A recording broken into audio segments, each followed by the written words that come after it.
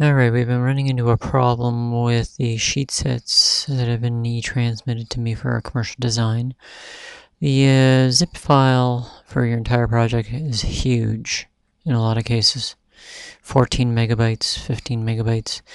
And the problem is with one drawing, and that's the site plan. So I'm going to show you how you can reduce the size of the site plan significantly. What I have is one of the students' site plans open in AutoCAD, and you will see that when I show you the window listing of drawing files, that the file is about 9 megabytes in size. And what we're going to do is we're going to make a change. We're going to use Purge. But before we do Purge, we're going to remove a portion of the site plan that's not required. So the question is, when you go to model space, you'll see there's like a lot of information there. How do we know what to delete, and how do we know not to delete? Here's what I do.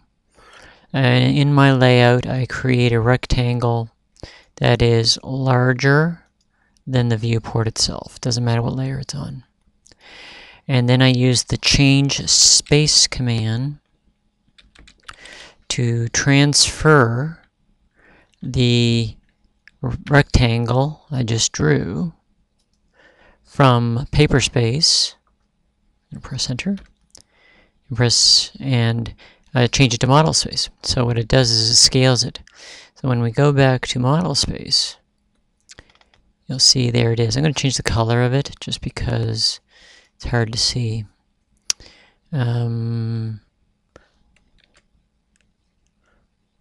My properties isn't working very well. This is AutoCAD 2011. So what I'm going to do is just going to put it on a layer that has some color, like perimeter. There it is. So what I do is then use the trim command and pick the rectangle as a cutting edge. And I'm going to go around and trim away whatever's not needed. Now in the case of some things like this,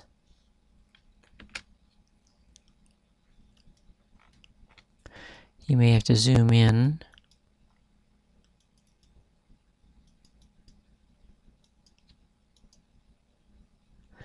And it may take a second or two.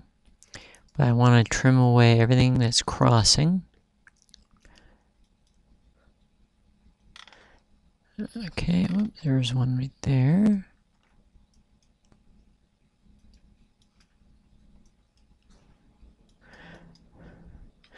And trimming away,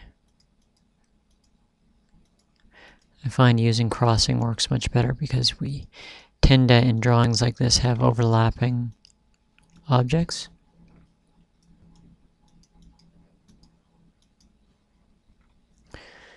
And let's see, there's this.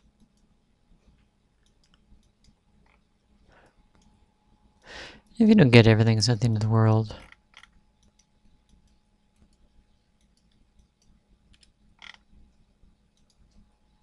There we go. Now once you've trimmed away everything that is crossing line, you can use the erase command to erase away all the pieces you don't need. If you want to leave a few extra things there, that's okay.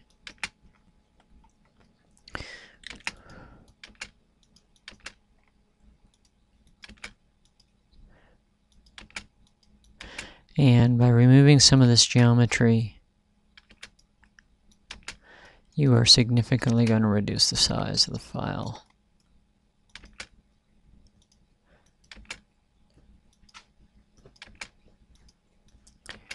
I'm just using the erase command and crossing, trying to clear out some of the dead weight here.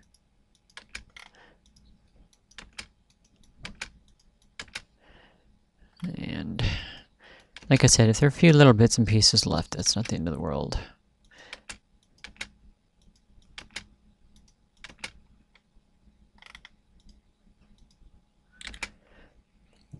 But it's important you don't delete anything inside the rectangle because that'll affect what you see in your viewport. Do zoom extents. Looks good. So when you go back into your layout, everything looks fine. If you anticipate needing any of that information, then you should not trim away or delete that information. But now I'm going to use the purge command, PU, and press enter. I'm going to make sure that purge nested items is selected, so it's checked off. And I'm going to click on purge all, and then click purge all items.